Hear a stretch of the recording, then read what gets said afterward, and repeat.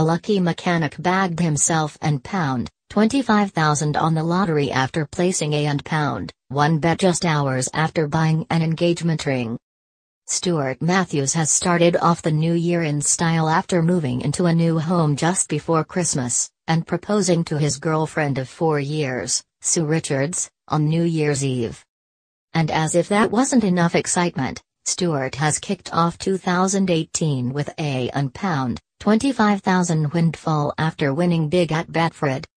Stuart, who has just bought a and pound 300,000 detached house with Sue, told the Daily Post, "It is unbelievable really that all these brilliant things have happened in a few days. And what a start to 2018. The 38-year-old bought the ring in Llandudno, Wales, on December 23 with a little help from Sue's teenage daughter, Sophie, before wagering and pound 1 on the New York lottery after selecting his regular ticket numbers 7, 19, 37 and 50. After hiding the ring in the house because I wanted to propose on New Year's Eve, as we met at a New Year's Eve party, I went on the works do," said Stuart. "Next morning on Christmas Eve I woke up late and was a bit hungover. I thought I had better check my phone because the way my luck was going, I had an inkling I might have won on the New York lottery. I just couldn't believe my eyes and I asked Sue to check, but it was right, we'd won and pound 25,000 from just and pound 1. Stuart, from Sturbridge in the West Midlands, had a caravan in Barmouth, where during weekend breaks he met Sue, an administrator at the holiday home site in the seaside town.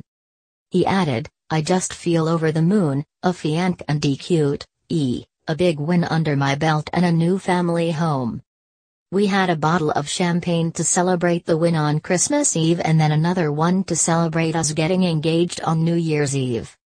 Sue and I met on December 31 at a party in Barmouth and I was determined to propose on the 4th anniversary of the day we met. She said yes straight away.